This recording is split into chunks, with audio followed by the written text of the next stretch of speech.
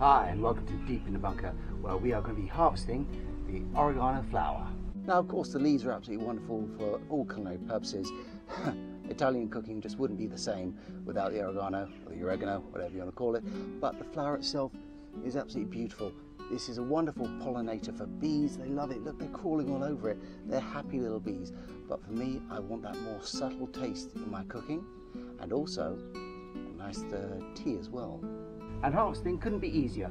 Simply with a pair of scissors, a knife, secateurs, get hold of the base and cut. Simply work yourself around the plant and try to get them all off at the same height. Any of the stems that haven't flowered yet, simply leave for a few more weeks. Like these down here, beautiful and tender.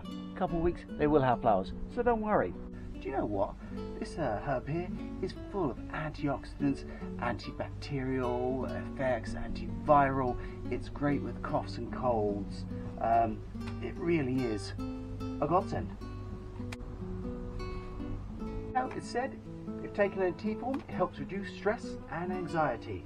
And that's definitely something I can get behind.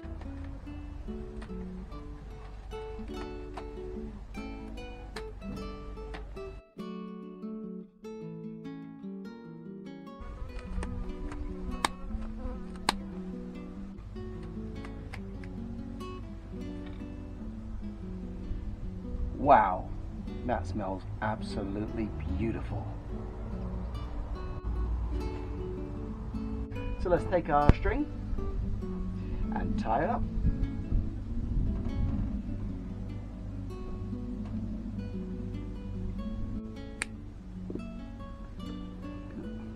So we're going to divide this into two bundles here, and each one, let's say, a couple of loops around and make a knot.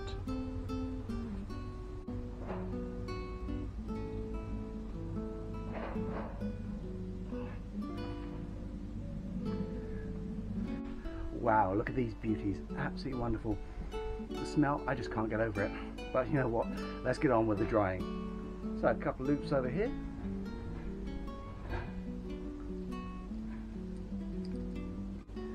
And here. Stick a little peg on that, just to keep it secure. Voila. And this weather, it's only going to take a couple days to dry out. 2, 3, maybe 4. Then when they're dry, simply turn them upside down, strip the stalks of the leaves, just down motion, just like that, using a pair of gloves of course, and with the flowers, they'll be dry enough to crumble in your hand. Giving you a super subtle taste for your cooking, or the most sublime of teas. Well, it's getting far too hot for me to be out here. So while these babies are roasting in the sun, drying up and shriveling, I'm going to get inside and a little bit of liquid libation. So until next time, this has been Deep in the Bunker, saying take care, stay safe, stay sane.